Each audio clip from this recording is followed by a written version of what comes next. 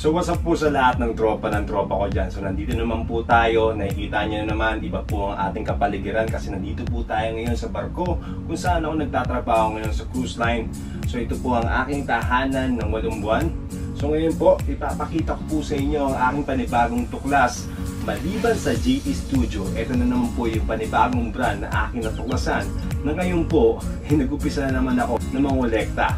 So ito pong brand na ito ay DevilToys. Ito po yung nag-start ng 2014 at ngayon po namamayagpag din katulad po ng GT Studio pagdating sa action figure.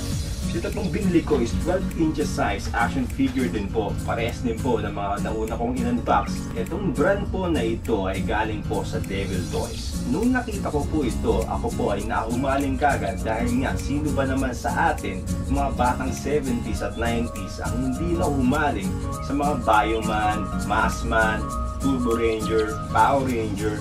So ito pong figure na i-open ko ngayon ay pwedeng maihanin tulad o maaangkop nyo na hindi ka natin palabas noong 90s.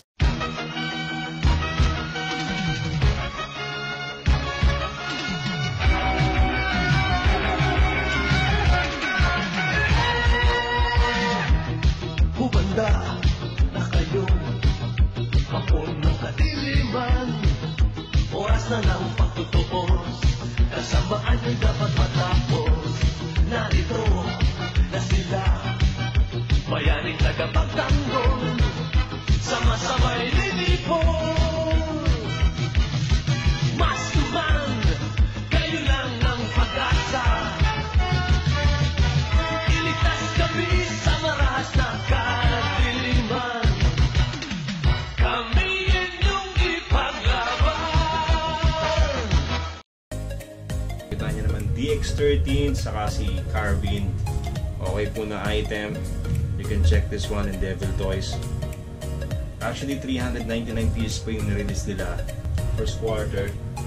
And then bago po matapos yung taon, nag-release na naman sila ng panibago, same figure. Siguro marami po nag-request. Maganda yung pagkakadesign yung concept para maisipan nila yung concept na paglalagay po ng Rangers po na nakilala natin. Si papasok po yung bagong fashion po ng mga damit ngayon. Yun po mga tropa ng tropa ko dyan, nasaksihan nyo po ang pag-open natin sa DevilToys, panibagong tuklas ng action figure 12 inches.